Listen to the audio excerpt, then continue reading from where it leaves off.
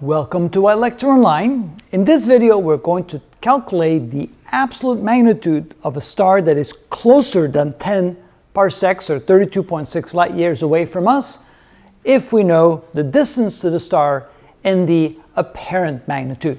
All right, in this case, we're going to take Sirius, which we know is closer to us than 10 parsecs. We know the distance is 8.6 light years, and we know that the apparent magnitude is equal to minus 1.46, so we write m sub app for apparent magnitude, and we're going to try to figure out the absolute magnitude. We're going to follow the exact same steps as we did in the previous video. First of all, we're going to take the distance and divide it by the standard distance of 32.6 light years to get the df, which is called the distance factor right here.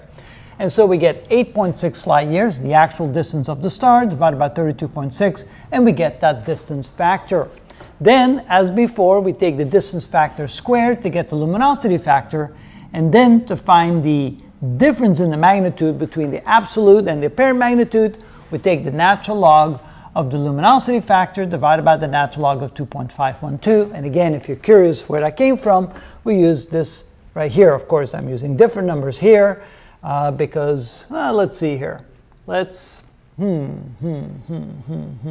Well, we'll leave that alone. That was the same example that we used in the previous time, which is, again, the way we calculated, the way we find x or the delta m is to go to this process. It doesn't matter what numbers we use.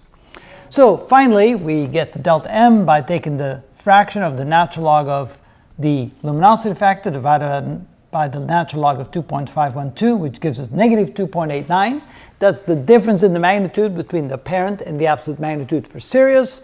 And then to find the absolute, we take the apparent minus the difference. So the apparent is minus 1.46, which was known, minus the difference we just calculated, and we get the absolute magnitude. That would be the magnitude that Sirius would have if we place Sirius 10 parsecs or 32.6 light years away, and that is how it's done.